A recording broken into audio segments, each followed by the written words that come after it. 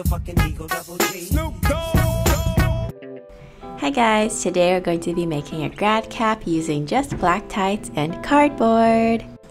I'm using a pizza box because pizza is life, and basically you're just going to want to draw out a 9 by 9 inch square and then use a knife to cut it out.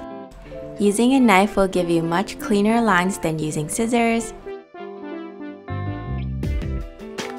I'm decorating my hat with some scrapbook paper and also paint. If you don't want to watch me decorate, you can definitely skip ahead. I picked a fish theme for my hat because I love fishies, and Finding Nemo is one of my favorite Pixar movies ever. There's so many cute grad hat designs online. You can definitely find one that fits your major or fits your interest better. Here I'm just painting Baby Dory. Baby Dory is so cute. I still can't get over how cute she is. Dory's contour game is so strong though. I'm gonna make her look like Kim Kardashian and also give her some nice highlights.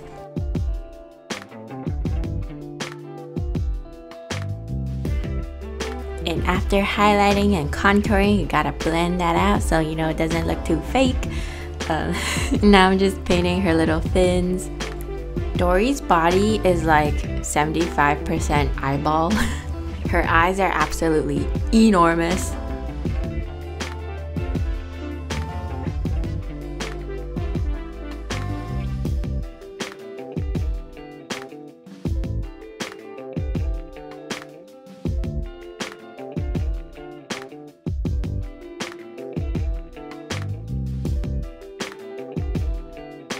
I was too lazy to paint 3 other fishies, so I just printed some out and then I glued them on, painted over them.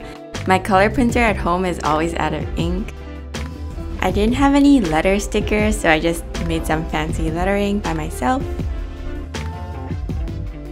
Then I found some sparkly gemstones and glitters to make a shiny border all around my hat, and I just used a glue gun to stick them on.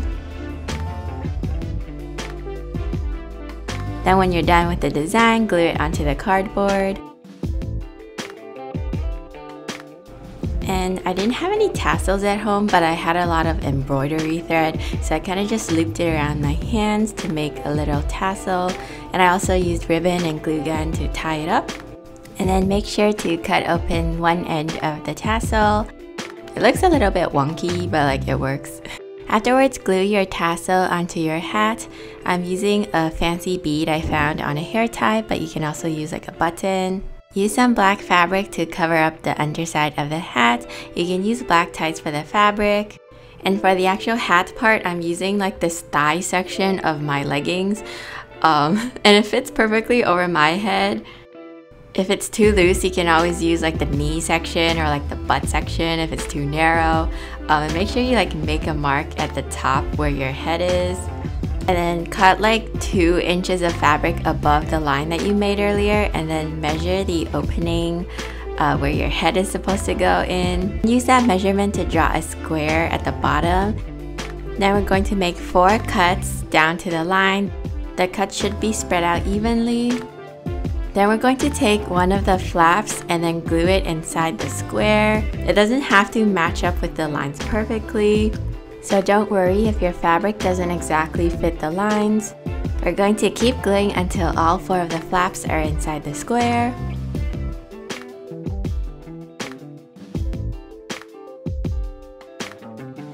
When you're done, it should look something like this. I forgot to film this part, but you can add a strip of ribbon around your hat to make it look nicer. And this is what it should look like when you put it on. I don't have to hem the edges because I have black hair, but if you have like lighter colored hair, that might be a good idea.